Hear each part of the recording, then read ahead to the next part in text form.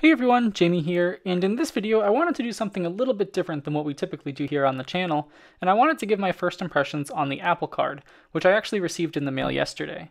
So to give a bit of background information on what the Apple Card actually is, the Apple Card was announced at the Apple Special event on March 25th, which was the same event that the Apple Plus, Apple News Plus, and Apple Arcade services were announced as well. So Apple began inviting users to apply for the card, which is actually a MasterCard issued by the Goldman Sachs Bank, on August 6th, with the full-scale launch happening yesterday, or August 20th.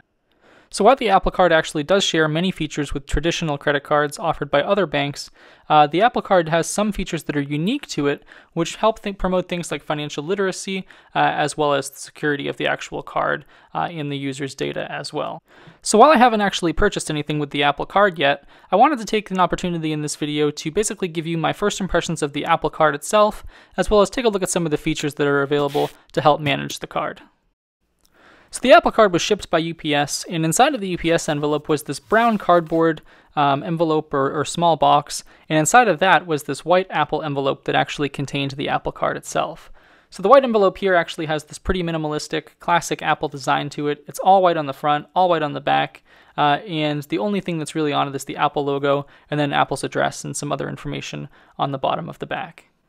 So when we open up the envelope here, you'll notice that the Apple Card is situated in the center of the bottom half of the envelope, and it's actually held in there pretty well. And the inside of the envelope has, as you can see, this nice color scheme to it, which Apple kind of uses throughout their Apple Card promotional material and whatnot.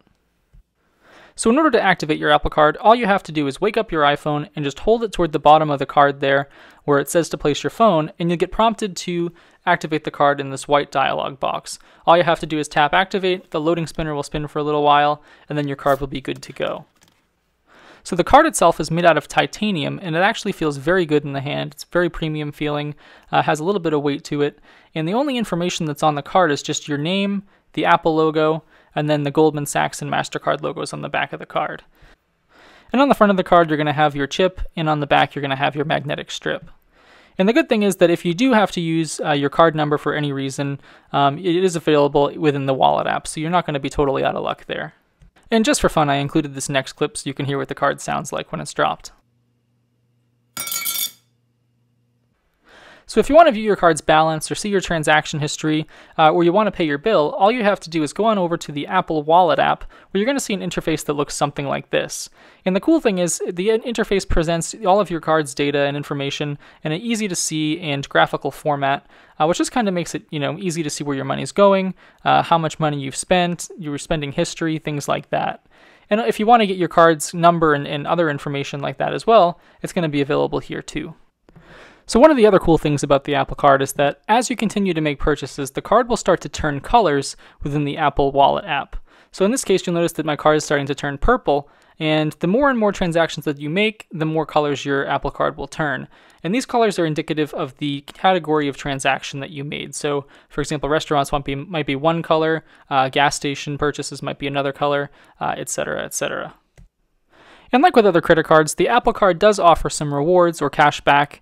bonuses, and that includes 3% for any purchase that you make at an Apple store, 2% for purchases that were made using Apple Pay, and 1% cashback for any other purchase that you make using the regular or physical card itself. So while I'm not really sure whether the Apple Card will end up being my most used credit card, I do think it's pretty cool, and I do think a lot of the features that are available in the Apple Wallet app to let you manage your finances and manage the card itself are pretty cool and can be helpful to many people.